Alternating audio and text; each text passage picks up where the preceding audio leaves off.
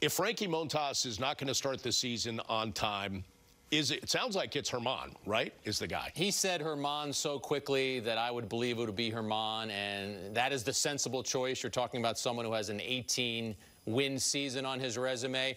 But when you investigate what's going on with Montas, Bob, if the Yankees could unequivocally say he's going to eradicate all of this inflammation and he'll be ready to go on May 1st, I think you could live with it, and you get 5 solid months out of him in the regular season. But this is someone who was acquired to be a top end of the rotation pitcher, Michael. It didn't happen, and now it's going to be delayed in potentially happening. Listen, they have certainly enough pitching to fill the void. Clark Schmidt and Domingo Herman. This is a blow. There's no other way to shape it. I mean, this guy is supposed to be your number 2 or 3 starter.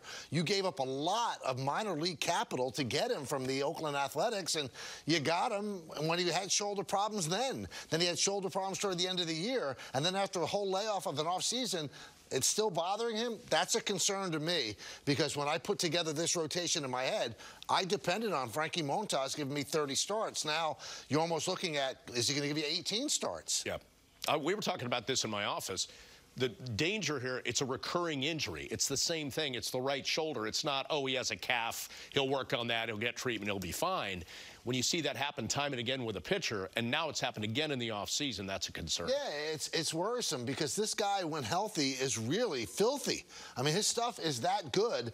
And then when you hear that, you just shake your head and go, wow. Because, you know, everybody's first choice last year was Castillo, but obviously the ask was just too much. Don't want to give up Volpe. You don't want to give up Peraza. Totally understand it. So the second choice goes to Montas, and it didn't work out. It hasn't worked out, and you hope if he does give you those 18 to 20 starts, that he's really dominant, because that's what you expect of him. You mentioned the stuff being filthy, and there were times with Oakland where the Yankees saw that version of Montas, and he's got that great splitter, and batters hit under 200 against the splitter last season. But, Bob, the word you brought up is the word we did discuss in your office, recurring. Now, every pitcher is going to have some sort of nagging issue. David Cohn always talks about that. Once the season starts, you never feel 100%. But the fact that this is something that has lingered for a pitcher that the Yankees had high hopes for, it's just a level of frustration. Will they be able to overcome it? Could they have a great April without Montas? Of course they could. But the point is, they acquired him to be a big part of what they're trying to do.